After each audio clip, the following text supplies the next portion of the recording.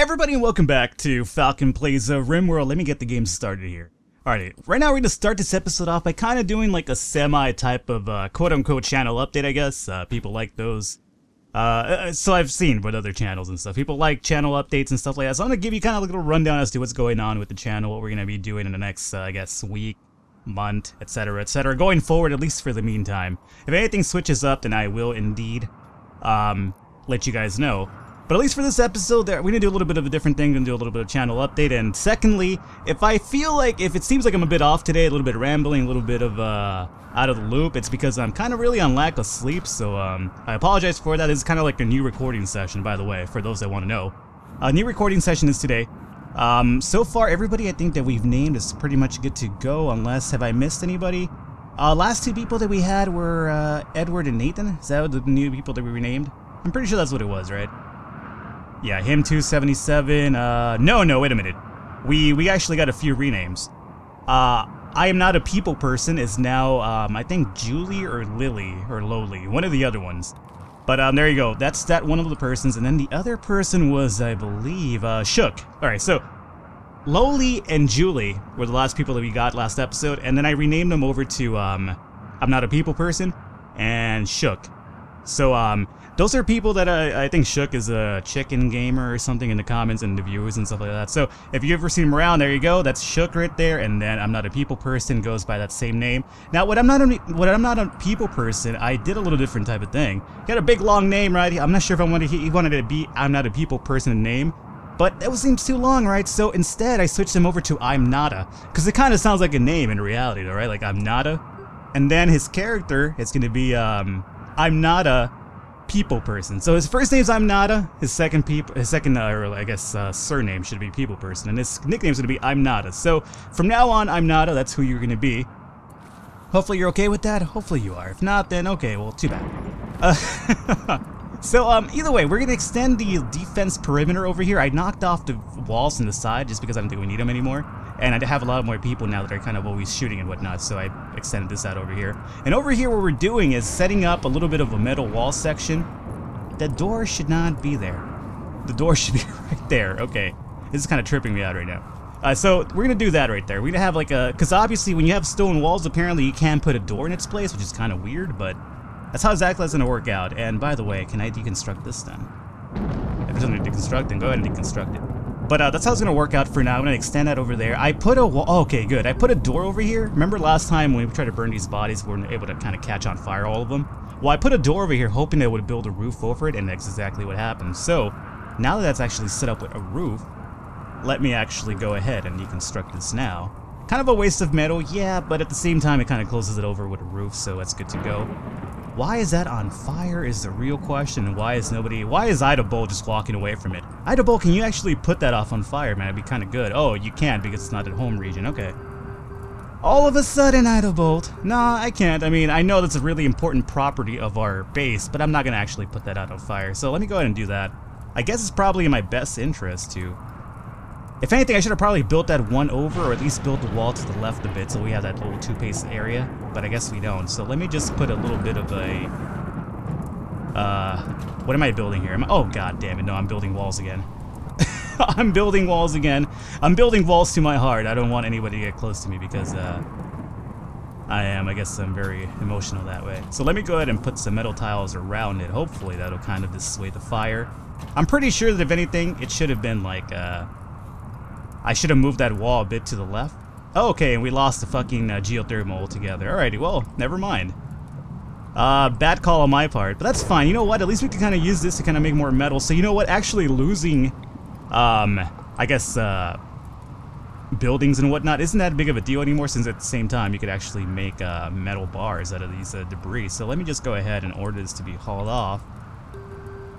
And we'll just go ahead and rebuild another geothermal. Kind of a waste of metal, yeah, I understand, but at the same time it's not as big of a deficit as it used to be before, right? So let me just go ahead and get the building going on over here, and that'll be not a launch pad. What am I looking for here? Geothermal, a pumping station, what? Wait a minute. Produces electricity from lava pumped through dug holes in the ground. Needs direct power line. Oh man, this guy is a monster. Oh, actually, it's the same size. It just looks kind of monstrous in this place. Alright, actually, let me use this. How about we use this instead?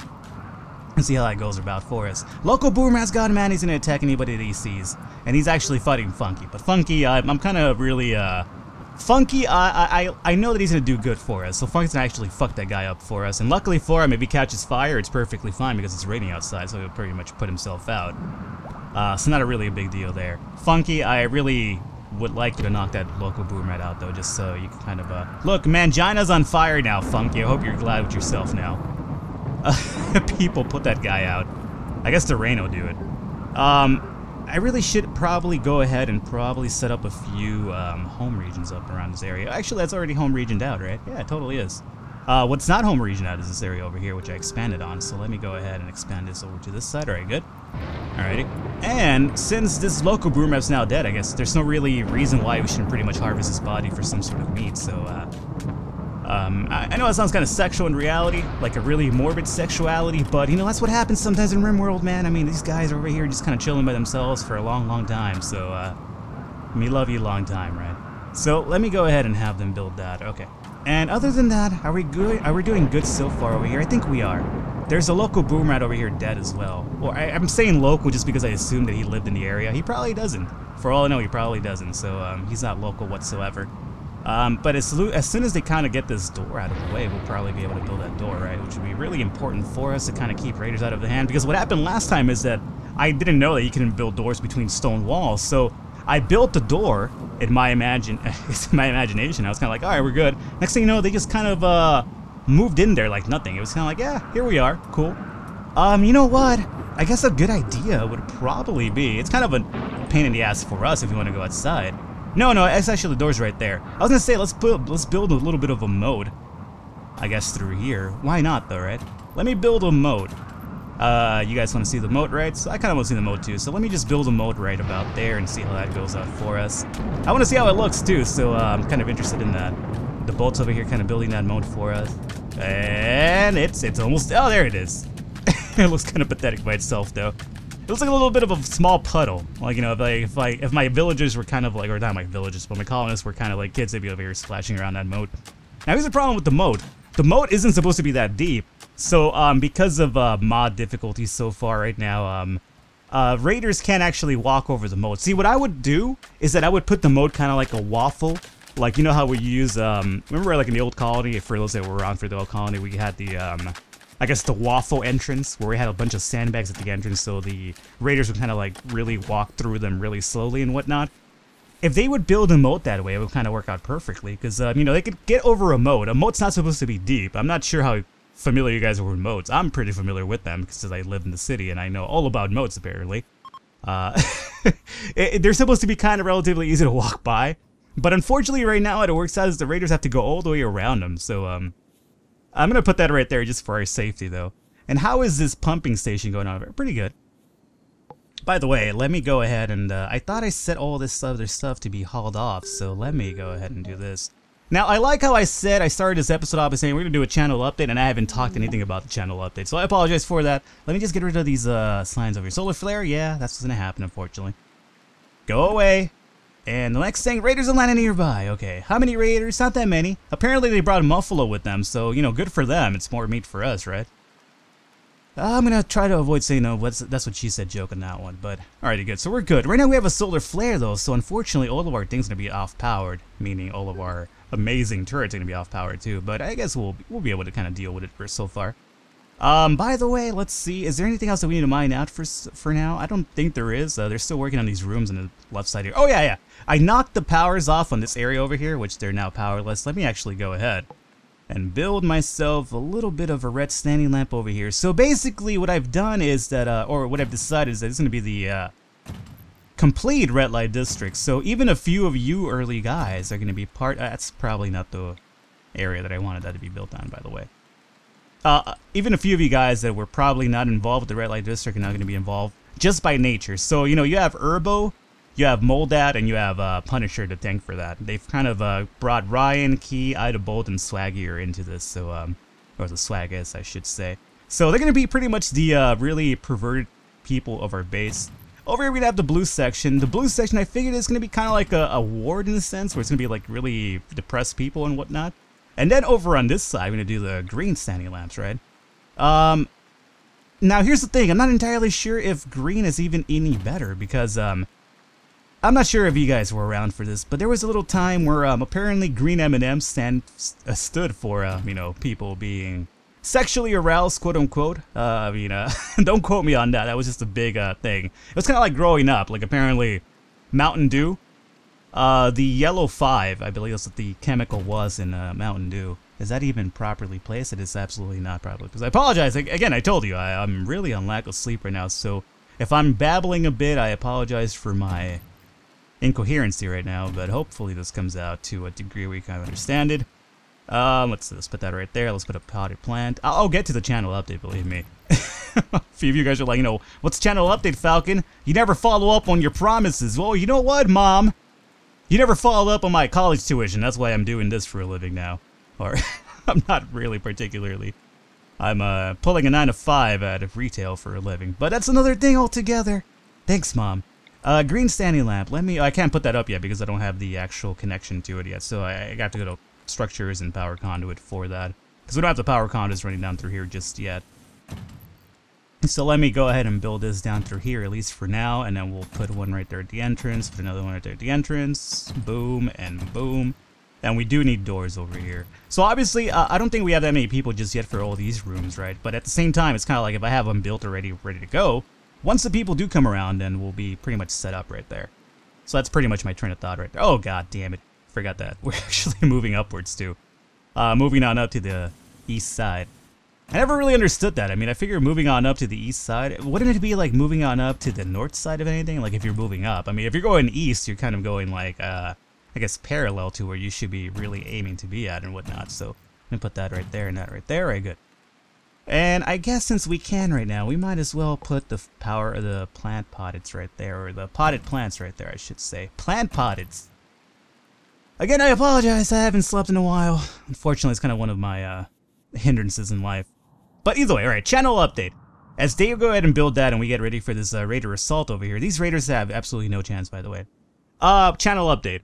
What are we doing? Well, okay, one of the series is kind of being ixnayed, at least for now. I'm kind of cutting it at the throat right now. Banished. If you guys were around for the Banished series, then I really had high hopes for it. I honestly did. Unfortunately, after I played it for a while, I figured this really not much for me to actually... Holy shit.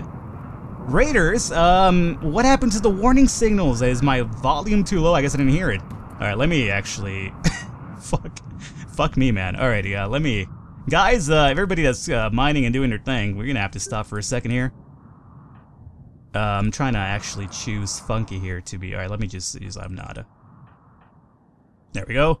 Militarize everybody, and everybody get your asses back behind the wall for sure. Now, my turrets are gonna not be a problem right now because they're offline.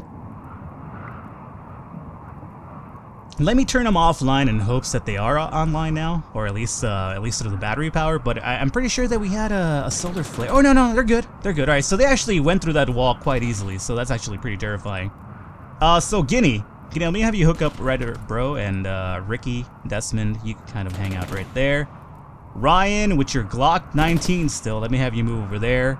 And Nathan, the technician, has a pretty good weapon now. Let's actually test that out. Let me move you up to the forward spot here. And Key, the chef, let me, I guess, hook you up right about there.